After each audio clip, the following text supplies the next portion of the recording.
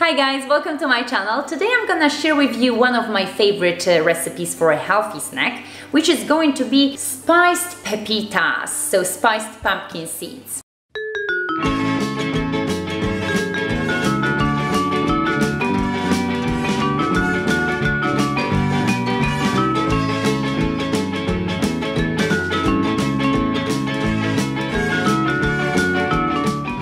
I promise you guys it's a perfect recipe because it's very quick and easy, so let's jump straight into it. As you can see guys, straight away there are only a few ingredients. You need 125 grams of pepitas, preferably activated beforehand because that's for easier digestion and absorption of all the nutrients and other good stuff in pepitas. But jump online guys and check out why and how to activate them. 1 teaspoon coconut oil, preferably coconut oil, but you can obviously swap it for any other oil. 1/4 teaspoon up to 1/2 teaspoon salt, preferably Himalayan salt because it's obviously one of the healthiest salts. And now it all depends on how salty you want it. If you want it very salty like popcorn in cinema, you will opt for 1/2 teaspoon. If you don't want it too salty, then just add 1/4 teaspoon. Then we've got 1/2 teaspoon sweet or smoked paprika and 1/4 teaspoon cayenne pepper. If you don't like it too spicy, you can just skip cayenne pepper, reduce the amount of it, or swap it for your sweet or smoked paprika.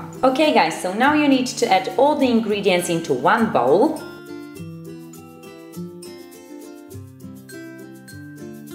And mix them, stirring thoroughly so all the pepitas are covered very evenly with all the spices.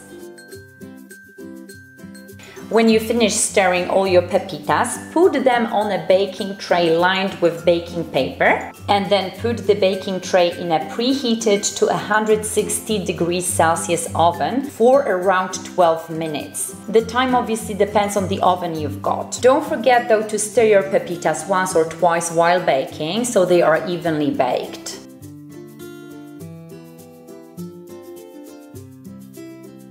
Then put your baking tray aside until your pepitas cool down.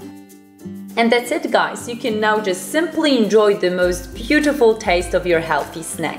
Okay guys, so that was it. It was very quick and easy, wasn't it? I hope you liked this video. If so, don't forget to give it a thumbs up because that way I'm gonna know that you like those sorts of videos and I'm gonna have more recipes for you which are very quick and easy, healthy and delicious. Because that's what we want, don't we?